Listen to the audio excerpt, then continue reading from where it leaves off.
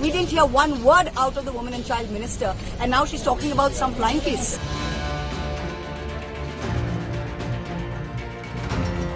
Where the Honourable Prime Minister tells the Governor, chup raho. Where we as elected MPs in this House are routinely told, chup raho. The most pressing issue of the day, where we are all supposed to raho chup.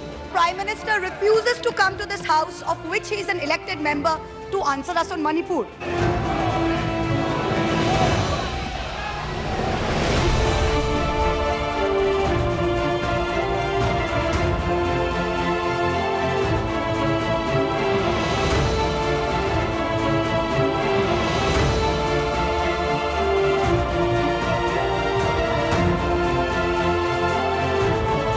When a BJP MP was accused of harassment and molestation by our champion wrestlers, we didn't hear one word out of the Women and Child Minister, and now she's talking about some flying kiss.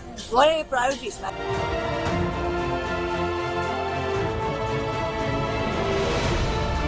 We are here to ask the questions in our Tum Abhi Chup Raho Republic, where the Honourable Prime Minister tells the Governor, chup raho. Where we as elected MPs in this House are routinely told, chup raho. This motion is to break this omerta, this code of silence on Manipur, the most pressing issue of the day, where we are all supposed to raho chup.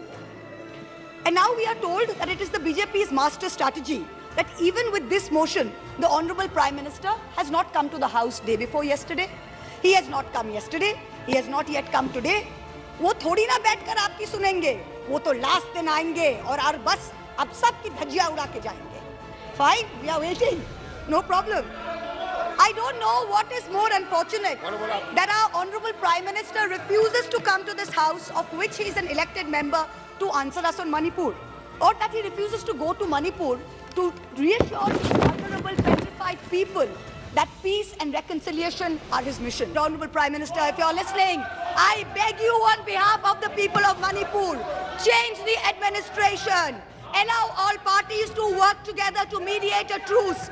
Otherwise, even after your term ends, India will echo in one voice as to what went so terribly wrong in Manipur, with such terrible consequences for our country. The issue is that two communities today in Manipur have been pitted against each other in an atmosphere of civil war, of ethnic violence that has rarely been seen in India in the past few decades.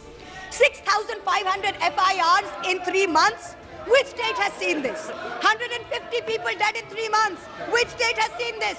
300 places of worship destroyed. Which state has seen this?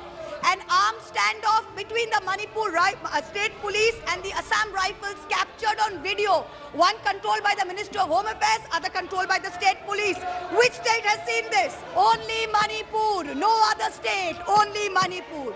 So stop your whataboutery. Stop your false equivalences. Address the problem, Honourable Prime Minister. As a government in the centre, which is also ruling the state of Manipur, this is your biggest failure of the double-engine Sarkar. So let us not insult other states by saying, what about Rajasthan? What about Haryana? What about Chhattisgarh? Manipur is a tacitly approved hate crime. Make no mistake, this is civil war. These are crimes against humanity.